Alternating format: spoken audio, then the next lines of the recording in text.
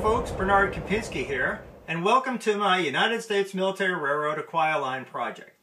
In this video, which is a how-to video, and it's the first one we've tried, I'm going to be demonstrating some techniques I use to carve rocks using tools like this, and cast rocks using rubber molds like this, to detail a scene where the railroad cut through a hillside, leaving rock faces on both sides of the tracks. So, let's get started. As far as tools go, my absolute favorite tool for carving rocks is a X-Acto knife with a small chisel tip. That's great for getting in and creating the small facets you have on your rocks. I like to use a spatula like this to help mix up the water putty and then apply it on the rocks.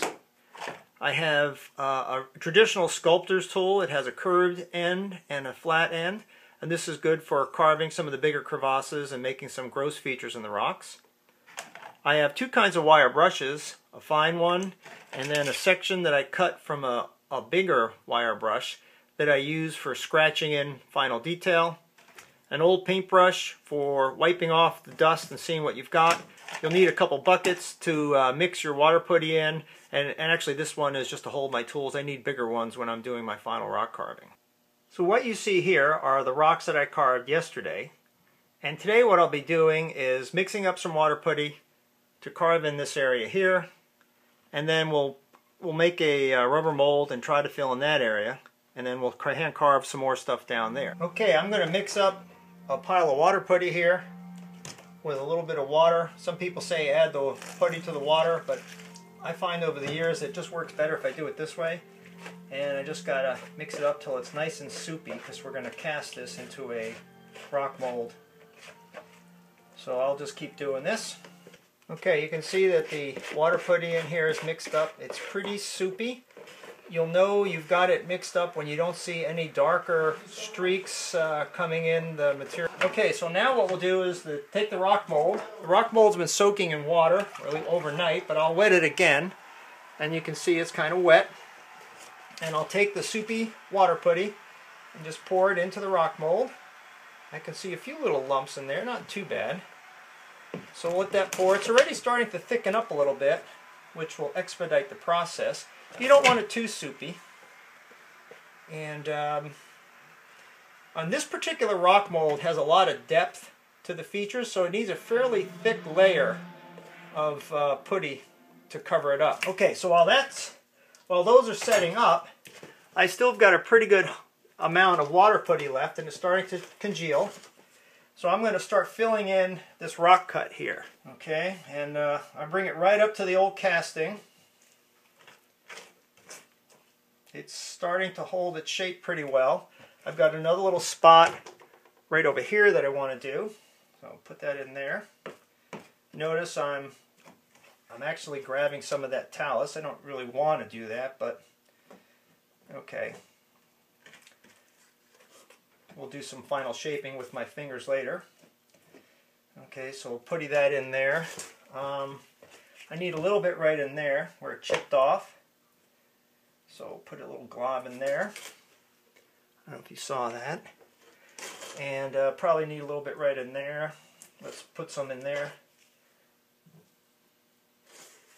And put a little bit right on the corner here. This will be about the end of the rock mold here.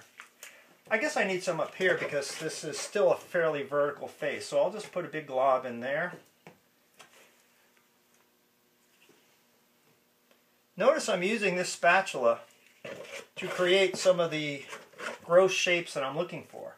Rock faces tend to have what I call facets, which are flat surfaces, and then as the water gets into the rocks, it freezes and thaws and creates cracks, which creates, basically depending on the rock you're trying to model, a series of flat faces with cracks and crevices and so on.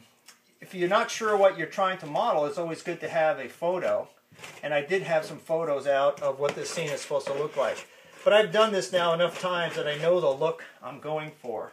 And it's basically a sedimentary type rock that's been fairly weathered. So it will be, the wire brush technique is what really gives it that old weathered look. I'm almost done with my water putty out of the bucket here. But the idea here is to use this little knife to create the little facets that you get from real rock and do vertically and laterally. And I use a real carving tool like this to actually get the actual main lines of strata. This is a carving tool that you get for clay carving. It comes in two different things. So we're going to hog that out a little bit. And you can go back and add, and then you should have some go on angles because you get faults. And notice when it cracks off, as it cleaves, it leaves a little bit of texture behind. Not where the knife went in, but where you crack away. And so you want to save some of that texture. Wire brushy thing, and without overdoing it, scratch in some strata lines. Show us the wire brush. Okay. Scratch in some little lines. Not too many. You don't want to get rid of that texture you just carved in there.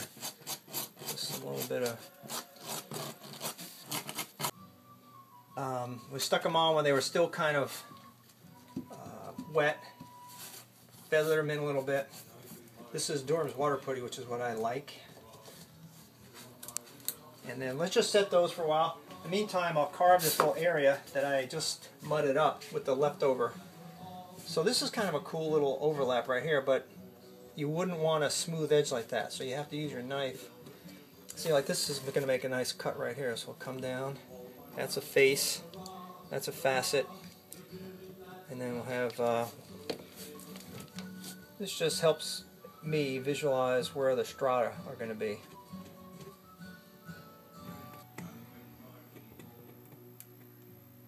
Put a little vertical action there. I actually find this a lot of fun. This is relaxing. This is the fun part of scenery. Doing the thin shells just kind of like work.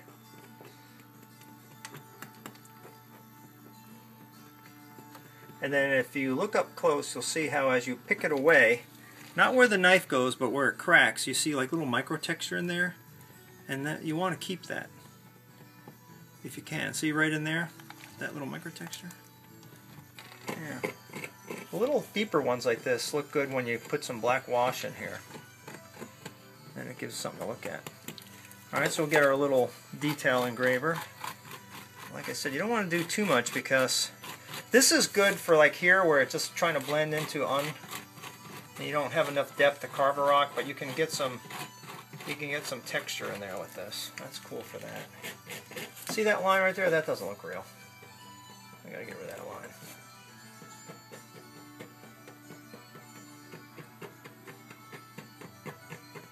Whoops. Nope.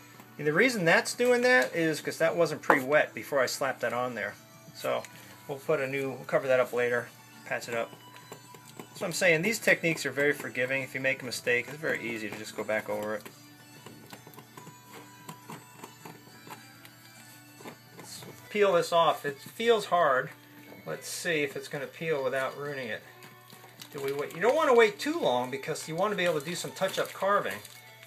But I think we did it just right. And I see air bubbles though, unfortunately. But there's a cool rock right there. Yeah, see? Those are cool. So what we want is some of these to match that, so we need to smooth out some of these faces here. Okay, so after about 15 minutes of carving and 2 rock molds, I put one in here and one over there, and then carving to try to get the existing area to blend in with the rock carving. And notice I modified the casting with some vertical lines and things to try to get them to blend together and disguise the fact that I'm using the same rubber molds over and over. And you can see that this rock face is starting to be complete. I will have to go in and add some more hand carving probably in here. Although, you can take things like these little clips and hot glue them in if you want to do that, but I don't bother, just hand carve them. And then there's probably another little section that needs to be done over here. But I won't be able to get to that for a couple days, so in the meantime I'm going to show you some other ones that I've already completed. This is the rock cut at Stoneman Switch. It's on the inside of a curve. It's fairly vertical, but some of these old rock cuts were very vertical because all they had were manpower. They didn't have bulldozers, and so they removed as little rock as possible. This one is based on a photo I had that showed a rock cut where there was rock on the bottom and then loose soil on the top. So I have the hand-carved rocks down here and then sort of just loose dirt up here with a little bit of lip showing where the roots and things are holding that topsoil on, but the rest of it is eroding down. You can see the different colors. In terms of finishing, I paint the whole surface with my basic scenic color, then I give it various washes and dry brushes to bring out the details.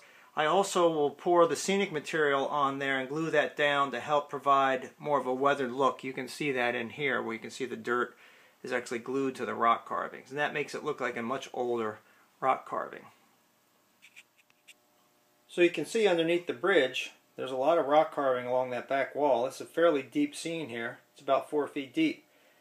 This face is actually a combination of hand carved areas over here. This particular rock is a urethane casting. And then off in the distance here is actually a rubber rock. You can see it just moves a little bit. A rubber rock that I got at a train show. And then to tie it in, I have hand-carved rocks along the bottom. And then over here, I have a hand-carved face to tie into this rock. And it's a similar effect on the other side of the bridge, where you can see some hand-carved stuff in here, and then the polyurethane casting. Again, it's dry brushed, sprinkled with the various ground foams, and this scene is not complete yet, but the rock carvings are done up here. Well, I hope you found this video helpful, and it shows you some of the techniques I use to hand carve rocks.